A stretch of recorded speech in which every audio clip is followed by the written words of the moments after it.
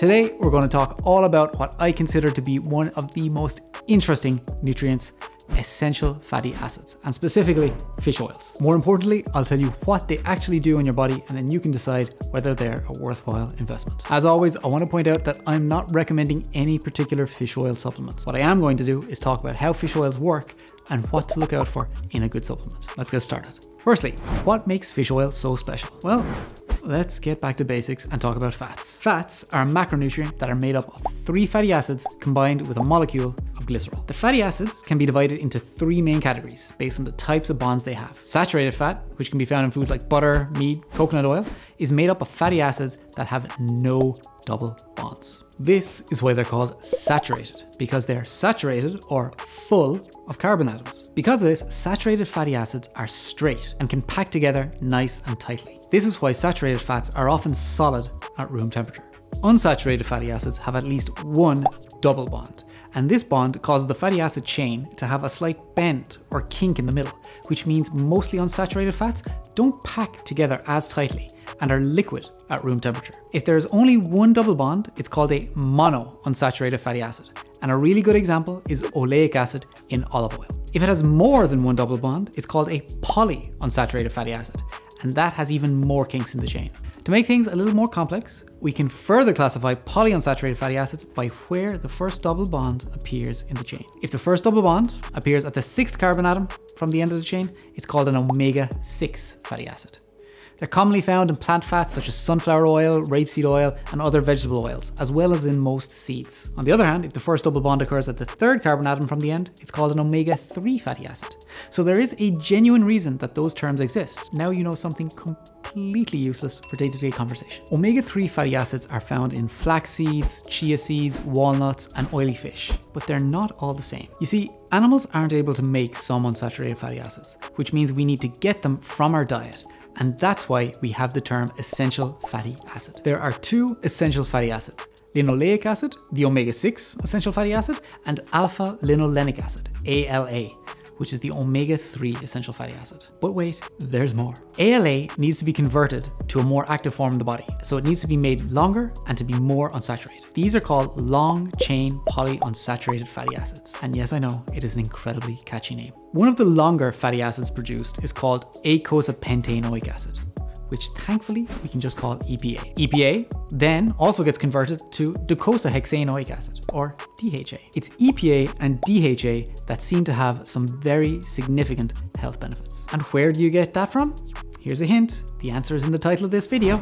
That's right. Oily fish is a great source of EPA and DHA. I said oily fish specifically because white fish like cod is so low in fat that it can't be considered a source of omega-3. By oily fish, I mean things like salmon, trout, sardines, tuna, or the best of them all, mackerel, which has 3.2 grams of omega-3 per 100 grams. Here's another interesting fact. While fish farming gets a lot of hate, farm salmon actually has more omega-3 than wild salmon because of the consistent feed that it receives that is already high in omega-3s. The big problem with this is that you'd have to eat fish, and there are a lot of people that simply don't like it. I don't know about you, but there is no way that I'm going to try and get all of my omega-3 from mackerel. It is quite possibly the fishiest of fish. That's where fish oil supplements come in. You could instead get the EPA and DHA you need from 1 to 3 grams a day of fish oil, a maximum of 27 calories. And if you're a vegetarian or vegan, fear not, you can also get EPA and DHA from algal oil supplements. In fact, the reason oily fish is so high in EPA and DHA is because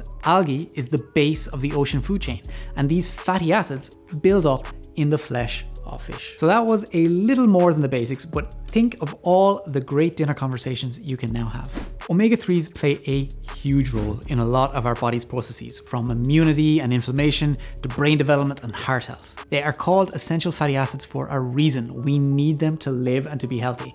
And here's a very, very brief overview of some of the health effects of EPA and DHA. Firstly, DHA is essential for proper brain development and function, even from before we're even born. Population studies that look at what people eat regularly have shown that people with diets higher in DHA have a lower risk of declining brain function as they age. However, that doesn't prove anything about supplements. For that, we need to look at intervention studies. These are experiments where we give a specific group of people a specific supplement in order to see if it has a specific effect. Interestingly, one intervention study found that high doses of DHA specifically, around 2 grams per day, reduced the brain shrinkage seen in older people with mild cognitive decline.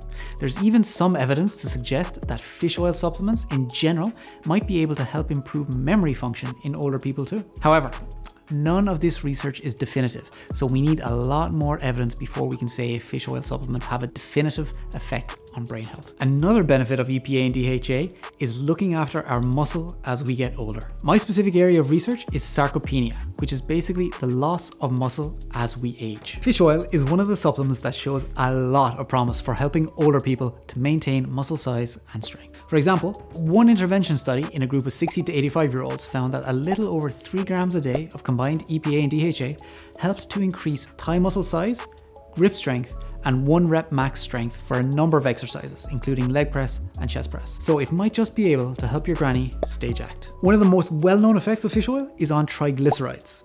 When you get a blood lipid panel at the doctor's, triglycerides are one of the main blood lipids tested, along with total and HDL cholesterol. Excessively high triglycerides can lead to a greater risk of heart disease. Luckily, triglycerides are very responsive to lifestyle changes, so maintaining a healthy body weight, exercising, and following a healthy diet can help reduce triglycerides. Eating fish is also known to help reduce triglycerides. And if you don't want to eat fish, supplements like fish oil or algal oil might be the next best thing.